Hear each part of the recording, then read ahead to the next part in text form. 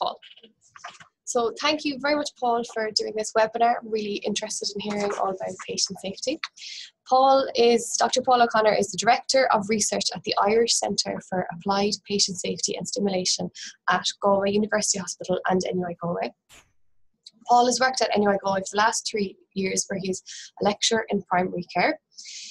Paul holds a PhD in psychology from Aberdeen University in Scotland and has over 12 years experience in developing, delivering and evaluating training designed to improve human performance in high-risk environments, including nuclear power and the military, and more recently in healthcare in the UK, the US and Ireland. So thanks again, Paul, and I look forward to hearing your webinar. Okay, thanks a lot, Nikita. So I'm going to talk a little bit about patient safety in primary care. I'm going to do a kind of brief enough introduction, and then what I'm really going to focus in is on one specific project that we've just finished. So I thought maybe that can kind of give an idea of what we're doing, where we're coming from, perhaps, and maybe what the future is. So like Nikita said, I'm a human factors psychologist, so my background is on looking at human performance in high-risk work environments. So I did my PhD in Aberdeen in the oil industry, and then I joined the US Navy over the internet, pretty much. And I found myself looking at similar issues with SEALs, with pilots, with divers. And then I came to Ireland. I started off, I suppose, in secondary care, and then I've moved into primary care, although I still do secondary care work. But all of this is focused on looking at performance, looking at safety, looking at how we manage safety, and look at how we can manage it better, I suppose. So I and many other psychologists take a kind of organizational approach to looking at safety and managing risk and safety. So in healthcare, we start with the patient at the center. And that patient, via the healthcare professionals, interfaces with the work environment and with the equipment. So I have a PhD student looking at safety in primary care, and one of the things she's found, for example, we got GPs to talk about something that went wrong in the delivery of care, where a patient care was compromised, and some of the work environment things we found was things like people grabbing the wrong drug and injecting it because it was stored next to some other drugs. So the work environment is kind of is not helping out here. Then we go up a step and we look at the individual, and that, again, might be how you interact with the work environment. So how you interact with the computer systems, how the tests and how you get test results, they can also be error-provoking. And all of this it also includes what you know, how many hours you work, levels of stress, and all of that impacts the care that you give to your patients. Then we go up, so you're part of a team. Depends how you want to define that team, but I guess you have a practice team. But also, depending on how you think, you're probably including secondary care, you're including pharmacy, you're including all of these other people that interface with you. So that team has to perform in terms of how you communicate and share information. Work in a practice with a manager, you have principal GPs, so they set the climate for how your practice works. That also impacts performance and impacts safety. And then the big thing here at the top is the society, the culture, the regulator, and how they influence performance. So I know there are lots of people who are looking at safety and performance maybe in one specific area like prescribing, but we would take that and you can look at that throughout the entire socio-technological system in which healthcare is delivered in Ireland or in the world. So that's kind of the context of where I come from and where my research comes from. So patient safety in primary care. So there's been an increasing focus on patient safety in healthcare more generally in maybe the last decade, maybe more than that, depends what you consider. But almost 90% of the work, maybe more, is focused on secondary care.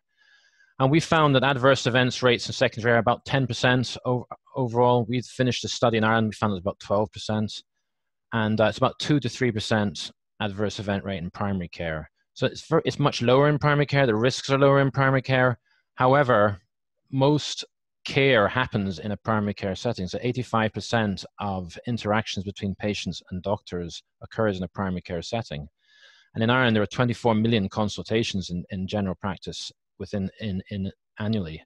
So although the raw numbers are very small in terms of percentage, that's quite a lot of error that's probably occurring, although we don't really know how much. And so the argument for this is we need an increased focus on patient safety in a primary care setting. So the work we're doing here, we actually do patient safety work across healthcare. So Kira Kern, who's a GP, she's looking at patient safety from the GP's perspective. We have a PhD student who's looking at the patient's perspective of safety in primary care, which we don't know yet. It may be the same, it may be different. Not quite sure what the value added is for the patient's perspective, and I guess we'll see. We have a new PhD student who's looking at patient complaints about community care in terms of what they are, what the risk is, and where they're coming from. We have another PhD student looking at accessing healthcare for people with autism. We're looking at patient complaints. This is an HCC project, also looking at patient complaints, but this time in acute care, which may or may not be the same or different from community care. We have a project looking at hand hygiene in the ICU, and I'm a co-director of a master's program called Healthcare Simulation Patient Safety, and we have maybe 10 to 12 students a year who look at some aspect of safety, mostly in secondary care, I think, because it's simulation. We get secondary care doctors and nurses, and they're looking at things like particular procedures and how dangerous they are, how safe they are, and how they can become safer. And we have a new PhD student looking at safety in the ambulance service. So, but again, going back to the previous slide, all of this work is centered around this kind of socio-technological systems approach to managing safety and improving safety. So I've given you kind of a big overview, and I thought that the easiest way to maybe get into this was to present a particular study, a feasibility study that was funded by the HRB, and all these people worked on it with me, and we've just wrapped it up, and I believe it's accepted for publication now. And so I'll just talk about this, and then we can get an idea of the kind of things you can do to improve safety in a primary care setting. So the big background is GPs, and not just GPs, actually, doctors generally report difficulty on knowing how to improve safety in their practice. So if we say you need to improve safety, but how do they do it and where do they start? And that was kind of the genesis, I suppose, of this project. And a feasibility study, so this is like a small study. So whether it's a feasibility or pilot study, there's some debate about the terminology, but basically what we try to do is, so instead of going straight to a randomized control study, we're doing this feasibility study to decide whether or not our proposed intervention is worth running as a randomized control trial. So it's like a kind of small randomized control trial.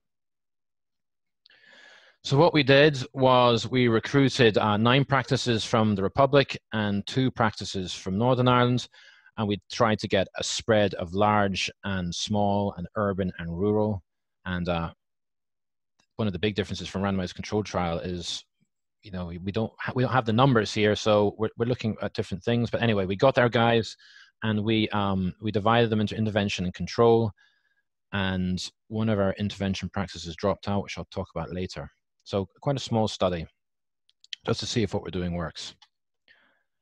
So this was a 9-month intervention. It was very much based on what they've been doing in Scotland, what Paul Bowie and others have been doing in Scotland in terms of their own their patient safety program. So we borrowed their safety climate survey, and we borrowed their patient record review method.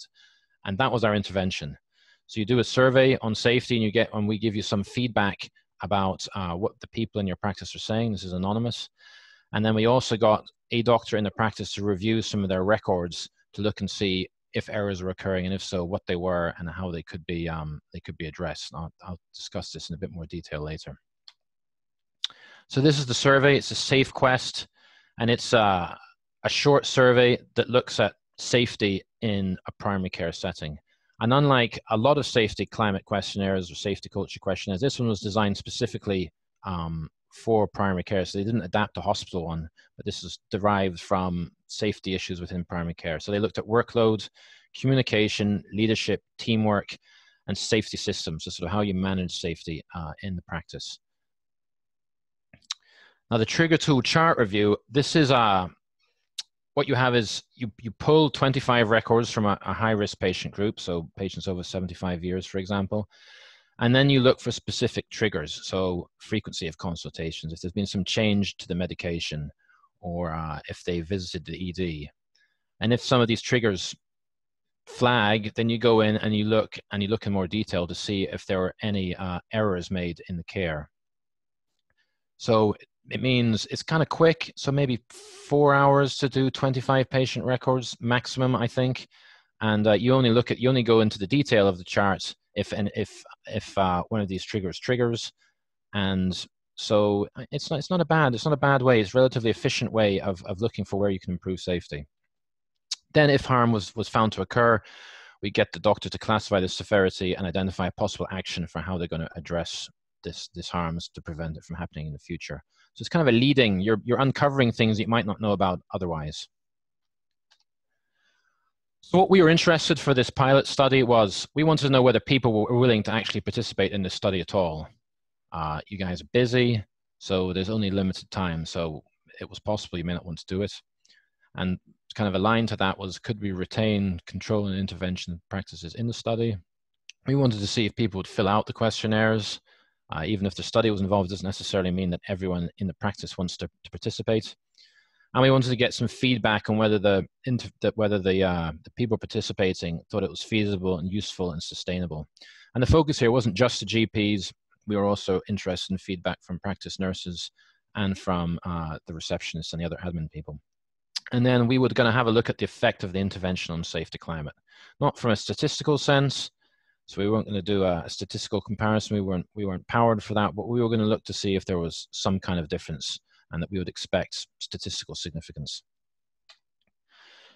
Here's what we did. There's quite a lot of it, I guess. So we recruited people.